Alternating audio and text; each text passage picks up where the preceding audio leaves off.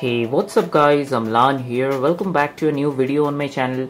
So iOS 15 beta 3 and iPadOS 15 beta 3 has been out for few days, and I know I'm late guys and I'm so sorry for that, but in this video I'm going to talk about some of the details and some of the changes that I'm able to notice in terms of features, in terms of battery life, in terms of performance. Geekbench is right here, so watch this video till the end because I'm going to share all the details with you I have right now, because I've been using my iPad for last 2-3 days with iPadOS 15 beta 3.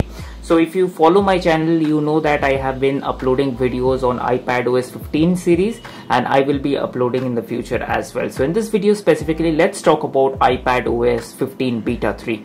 So the iPadOS 15 beta 3, as you can see from the screenshot, that it came around 1.11 gigabytes on my iPad. Depends on whatsoever model you're using, so the update size depends on that. So in this video, let's talk about some of the details, because there are some changes in terms of feature as well that I'm going to mention in this video.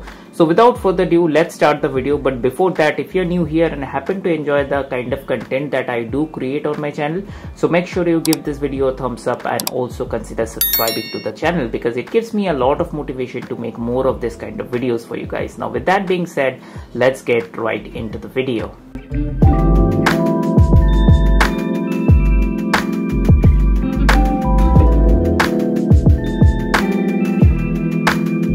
Alright guys, so the first things first, as you can see, this is an iPad 8th generation. So this is an iPad that I have been using for last 8 to 9 months. So let me go to the settings and let me go to the general and about section.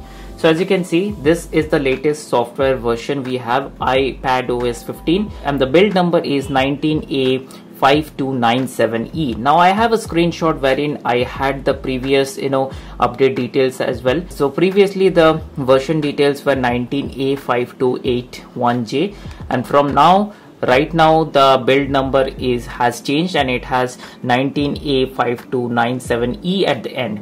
Now talking about the physical storage and also, as you can see, before updating the available space was 13.36 GB, and after updating, as you can see, it has increased a little bit, which is actually good. It is now 16.48 GB. Now regarding the update details, as I showed you before as well, so it came around 1.11 GB on my iPad 8th generation. So if you are on iPadOS beta 2, it will be probably around this size, or if it depends actually, if you have just updated to iPadOS, so it might come in a different size for you as well. So with that being said guys, let's now talk about the new features. So first things first, before talking about the battery life, I want to talk about some new features that has been added to iPadOS beta 3. So if we go to the general, now at the bottom, as you can see, it gives you the option to transfer or reset iPad. So this option was previously not there, only reset iPad was there.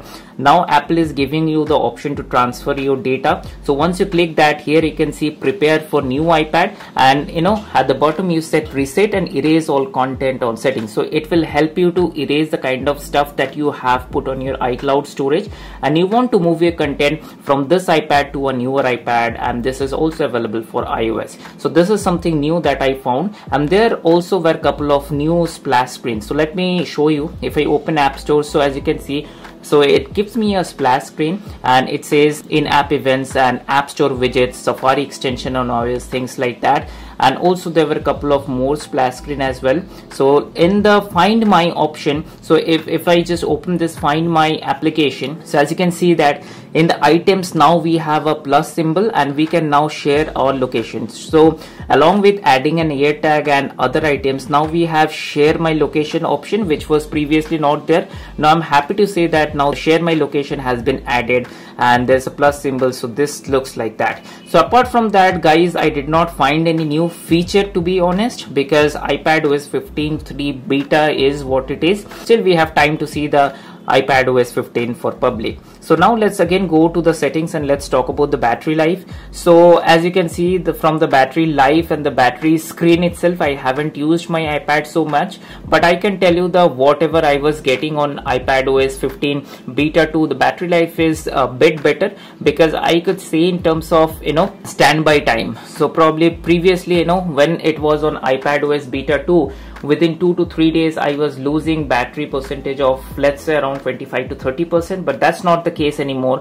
So in terms of battery as well, I would say iPadOS 15 beta 3 is actually good in terms of battery life. So give me some more time, I will come up with a follow-up review, and if I find any more new features on this iPadOS 15 beta 3, so let me know if you're using iPad and which model you have and which model you're planning to buy probably, and if you have updated your iPad to iPadOS 15 beta 3, because these are the simple changes that I have mentioned. There are many more nifty little changes probably, and also many of you guys were interested in GeekBench. So I was just running the GeekBench, as you can see. So it is running currently, and I will show you the previous score and what is the score that we are getting after updating to iPadOS 15 beta 3. So let's just wait for some time. So as you can see on the video itself, I'm just running the benchmark. So we'll get to see what is the score, and we'll compare that score to the previously when my iPad was running on iPadOS 15 beta 2. So let's just wait for this benchmark to finish.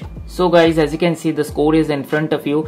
The single core score is 1113 and the multi-core score is 1735. So that's the score we are getting on iPadOS 15 beta 3. Let's now compare with the previous score. So as you can see, previously it was done a month back. So that time the score was 1117 and multi-core score was 2605. So the scores are pretty less, but I don't see a performance gap or performance difference in between the iPadOS 15 beta 3 or iPadOS 15 beta 2. The performance is very fluid, as it looks like as we are running on the stable software itself. As you can see, there is no lag whatsoever that we are able to see on this iPadOS 15 beta 3.